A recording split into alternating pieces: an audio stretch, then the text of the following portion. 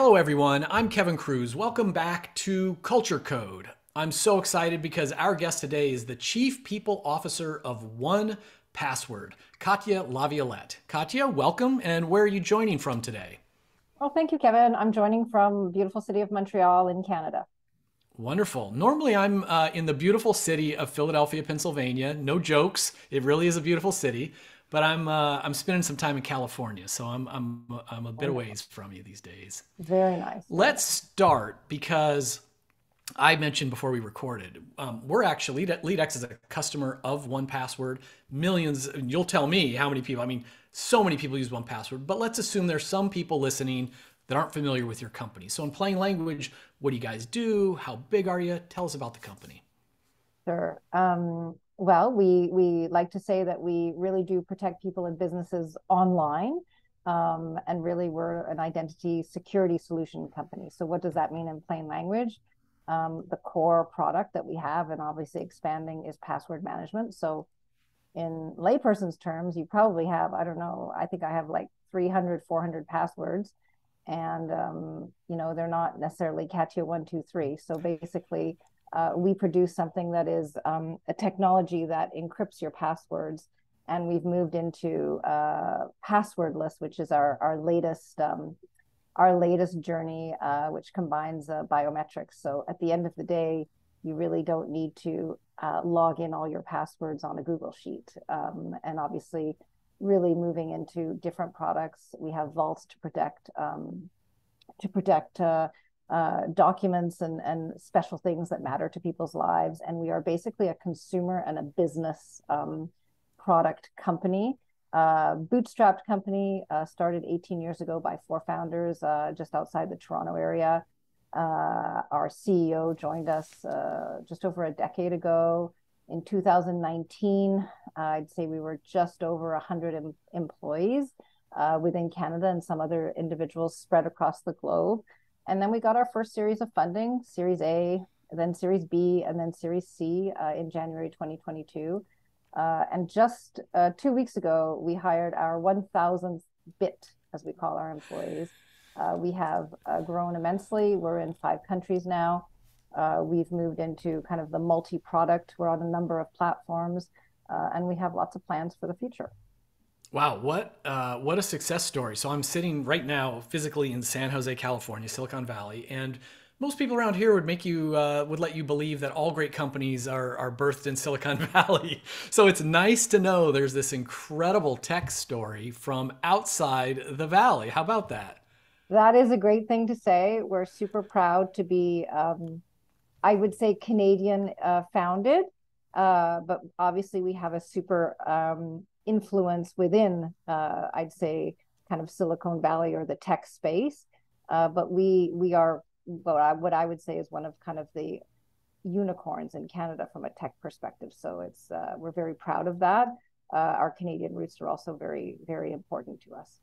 That's great.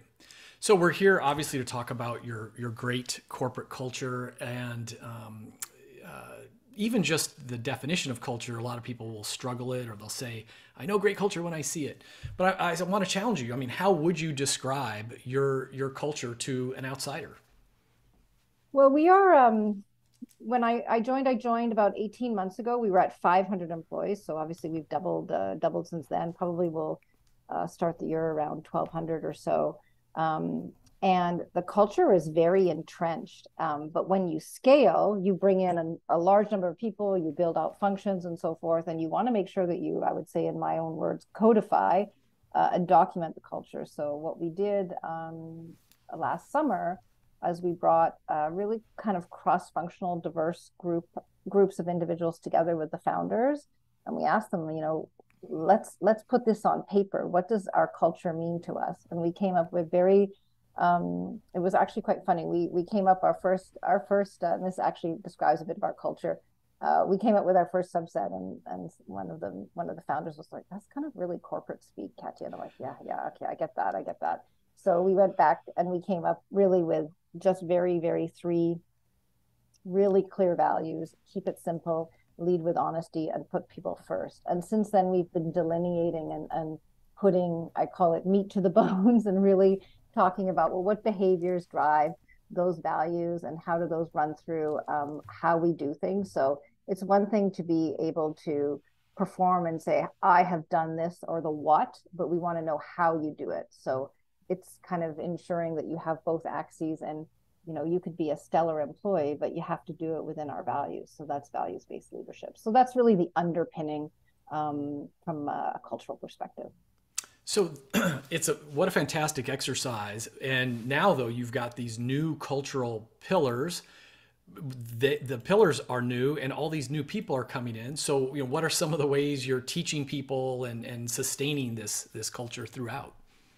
Yeah, well, it's interesting because we are a remote or a distributed company, 18 years in the making. So we're not one of those COVID companies that basically, I say jour au lendemain. So from the evening before to the day after, they just, you all go home, you grab your screens and your computers and you roll your chairs home and you work from home. It was never like that for 1Password. It was the inception. It was a remote first company. So we're actually bringing people in to a remote first environment who have really worked in a face-to-face office environment. And so you're blending those two. So it was really important that we are very intentional about our activities and our initiatives from a, I guess, human perspective. So we do an annual kickoff. Been doing it for years. We're heading into a January 2024. It will be an annual kickoff for all our employees to set our mission, really our North Star for the year, what we expect. And it's going to be called Beyond 2024. We just sent the teaser out. When we were smaller, everyone got together face to face on a cruise and kicked off the year. As you scale, you can't do that, but you want to be able to maintain the elements. So this year we're going into a really high-tech virtual kickoff. And then what we do is we delineate, and then each function does their own subsets of those throughout the year to make sure that the message really gets passed and that we're working on the right priorities and so forth. So those annual kickoff activities leading into face-to-face meetings as we kind of are getting back into that are really important. And so yes, we're remote first, but people do want to see each other. They do want to collaborate, and they want to be able to do it as you scale in these departments that really they understand what are they doing, where does their work have the most value to what you're trying to achieve from a 1Password standpoint. We onboard, that's another activity. We onboard every Wednesday, very interesting, not Monday. We do a 3-day onboarding because it's intense. We have a lot of systems, a lot of tools. There's a lot of people to meet.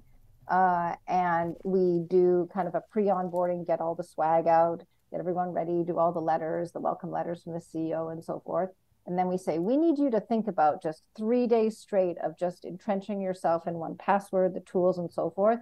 And then throughout that period after that, there are check-ins from an onboarding process. And then obviously individuals get into their jobs, and we're constantly iterating on that process to make sure that we are very intentional about what we expect of people from a values perspective. And part of that is an obligatory meeting with our founders. Our founders still meet monthly with all our new hires. And it's really, really important. We do things like Donut, which is like, I have meetings with employees as we're scaling. It just randomly selects who you want to meet and get to know people. Because you start to, as you scale, start to work within your function, and you need to ensure that you're cross collaborating. And then we do a lot of activities across the company, a lot virtually, a lot through our ERGs from a diversity perspective. So those are just a few examples that we think make us special. I'm kind of known for my work around leadership development, but it's because Gallup and LeadX research shows that about 70% of the variance to employee engagement comes from who our manager is, right? So you join a company, you might leave a bad manager. And so I think frontline management support training is critical. And I'm curious for 1Password, because many people who I interview, they're in a large company and they've got whole teams of people just focused on manager training, leadership development. And I'm assuming that's not a luxury you have just yet. So tell me about how you're making sure the frontline leaders who are responsible for more people, more souls than anyone else in the organization, how are they getting the skills and the support that they need?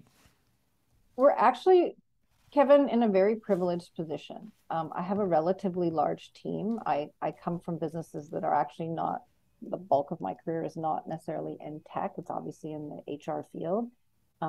In tech, I think it is very much more hands-on from a people perspective. And we actually have a small and mighty team that we call employee experience that focuses on engagement, focuses on leadership development. So we are actually doing things that very large companies that I've worked in have done. So I think that's a great indicator of the investment we make in our people. We do monthly meetings with all our 90 plus managers across the company, regular all hands. We do co-development groups. We just launched coaching at scale for all our senior directors and above with BetterUp. I'm really excited to see this pilot and how it can go down, because I think coaching is essential, especially in today's environment. And your manager, yes, can coach, but sometimes it's good to have an additional support to help individuals. We're actively working on, we've done like modules of leadership development. We have the typical LinkedIn learning and so forth, but we're actually building custom in-house our own leadership development program. We've also done a ton of work for all our leaders around, we're very proud of what we've done in diversity, equity, inclusion, and belonging, DEIB. We have 6 ERGs and growing. We have a great talent pipeline from a diverse perspective, and we do actually do a fair amount of work just on, I would call it sensitivity and just ensuring that we're actually operating in a very inclusive environment. We have and sorry too, the other piece was we have all our custom work, not just, we started with 1Password University for our customers. This is interesting for our customers when they're onboarding into the product. And this is like a learning management system. Well, we're also using that in the people function as well. So it's the best of both worlds. That's great. You mentioned the employee experience team. So tell me a little bit more about how you're capturing voice of employee. We listen a lot. We do a lot of surveys. We hear, we have all the typical tools from an engagement perspective. Like we do our annual, we do an annual survey and then a pulse survey to check in. We have monthly wide AMAs, all company, and then each of our own executive team have their own all hands / AMAs in differing formats. We also do a fair number of product, I would say all hands, where we bring the company together because the product is really centric to our business. So everyone is connecting the dots in that regard.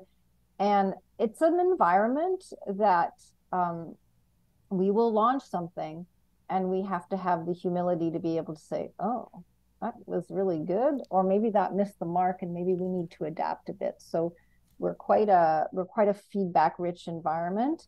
And then from an engagement perspective, we have a whole stream. We measure engagement, and then we have actually actions with HR business partners and executive leaders looking at drill downs of engagement by function, because it's kind of not a vanilla approach. There's different needs and different functions. You mentioned the pulse surveys, and I find when I'm talking to chief people officers, it's sort of a hot topic of like, well, how often do you pulse? I hear people talking about that when they're having little side conversations. So how often are you doing pulse surveys?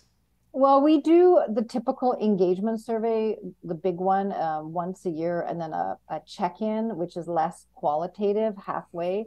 I come from an environment prior to that in tech where we were pulse surveying like every week. And it was, frankly, my personal opinion was like, I don't know, like it just became like a check the box. And so we actually went to less frequency, but more in depth where we could take the data. The other thing we're privileged to have from a people standpoint is we have a dedicated people analytics individual, a data scientist, who works with us. Data informs a lot of what we do. I was talking to someone else the other day, and they were saying, like, they were actually asking me, like, when have you made mistakes in your career? And I said, well, I was thinking about this question, and I realized when I made mistakes was because I never I took the data, and I'm an intuitive person, and I never took it together. And so that's usually when I figure out I make mistakes and have to learn from them. So it's really good to blend both. Data will tell you a story, you have to interpret it, and then you do have to use some type of kind of gut feel for what you want to do. I don't know. I do a lot of these interviews. I don't know that I've ever heard of a 1,000-person company having a data scientist yet on board. So again, that's really incredible, the investment that the organization's willing It to is. make. That's great. It is. That's great. Yeah. We're in a good people ask me why I joined, and I said, well, it's for me, it's kind of the summum of my full-time career. I believe I can have an impact and have some fun and make some change. And I believe that this company does really care about their employees, and they're in it for the long haul. When the business, when the tech industry started to dip, I'm sure you recall last summer, we're still on a big hiring spree. But what we decided was to pull back very conservatively, continue. We had less hiring recs, and we took individuals in my team, and I said, let's put them on projects, build their skills, the hiring will go back up, and we will have better people for it. And so it wasn't like this kind of like stopgap, okay, let's just get people out and let's move on, and then we'll have to hire them again. This company thinks about the future, and they think about the importance of people. That's a great position to be in. Great position to be in. Yes. Katya, you've mentioned so many cool things already, from the surveys, of course, to the orientations that start on Wednesdays and the AMAs, all this stuff. Is, specifically related to your culture, is there any special initiative or project that you're most proud of or that you want to highlight? I would just say one of the biggest things we're proud of is our diversity, equity, inclusion, and belonging. This journey started with our tagline is strong, unique voices. It started back in late 2021, grassroots led. It's always been a culture of inclusivity. But as you scale, you need to think about it even more rigorously. Like even in, like, you take a look at your talent acquisition pipeline, like you're really looking at making sure that you have good diversity throughout your pipeline to come up with the best qualified candidates. And we have built out we started more with initiatives and a bit of sensitivity training. Now we have a report that we report out that we'll soon put into the external market for hiring. We have we collect data from candidates as well as internal when internal wants to opt in. And the data scientists that we have allows us to build programs. We now have a charter. We have an entire work council. And then our employee resource groups are really pillars. And, we're launching something. We're like, hey, what do you think of this? Or will this work? And so forth. So I think that's there's many things that I'm proud of my team in terms of what they've accomplished. But that's one highlight that I think is really important to mention. And it was stood up in like record time. I mean, that's after not a lot of time. Yeah, it's very full. Yeah, things move quickly in scale ups. That's relatively new. I mean, I've been in tech for about 6 years now, and things move fast. So you have to pivot, and there's the beauty of that because it's a great adrenaline rush. But sometimes you have to recharge yourself at the end of the week.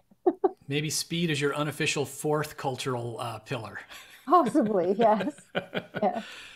So, Katya, as you know, this is a short format podcast. We only have a few more minutes, but I want to hit you with a few more fun questions. Imagine you could send a book or some other piece of media to every colleague, and they were guaranteed to read it, to consume it. What book would you maybe send everyone? I'm a runner. I started running about 6 years ago, later in life. It's like my form of meditation.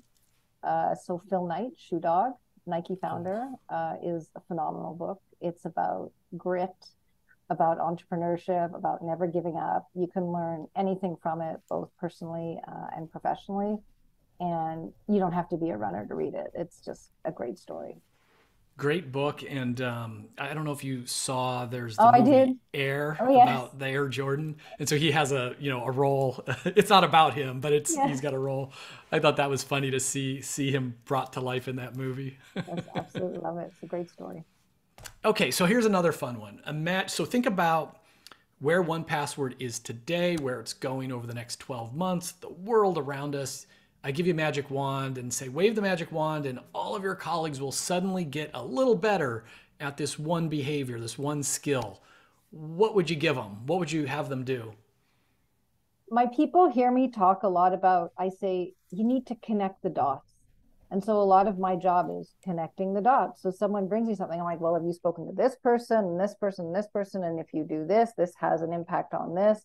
And so looking at things holistically rather than saying, oh, I'm going to run off and do this and it's going to be done and check the box. And I think that, yeah, like if I had a magic wand and everyone could connect the dots and think about their work in a cross collaborative, holistic way. Some things we just might just completely take off the table, and other things we might really double down on. And so I think that's something that's super important, especially in the human resources function. It's great. Final question. So, with everything going on, what's most exciting to you about what's going on at 1Password right now? I think I would call us kind of we're leading the charge in the shift to passwordless, which is really at the forefront for us. We have innovative products. We work actively with the developer community to build these products into what our offerings would be to both consumers and to businesses. I think that we are a mission-driven company, so you want to protect the lives of people, and that's what brings people to 1Password is they're working on stuff that's really gonna make an impact for the future. And you know, coming up and being acknowledged for that. Like people in the business, you're a customer. When you use the product, you feel, we hope, safe, and then it just extrapolates and continues from there. So just the innovation. We work with some really, really smart, very, I'd say, high energy, curious people, and they really want to do the best. And I think that that's a great recipe. I love the product that you have today, and I'm looking forward to that day when I can just smile into my phone or my laptop and be granted access to wherever I want to go. You can start if you go in. Some companies already have passkeys, and so we have a beta product out there. So Love if it. you have like PayPal and Best Buy and so forth, you can do that. And more companies are picking it up. And what's really cool about us, I think, is that we're kind of at the forefront of that. And it's pretty, yeah, it's pretty cutting edge. Yeah, that's exciting. I just want to thank you again for your time. You know, I said it before we recorded that time's our most valuable asset, so I don't take it lightly. Thanks for keeping my passwords and my data, my devices safe. And thanks for creating, great culture and sharing some of your words of wisdom for your colleagues to learn from as well. Thanks for coming on the program. Oh, thank you for having me, Kevin. It was a real pleasure and much appreciated.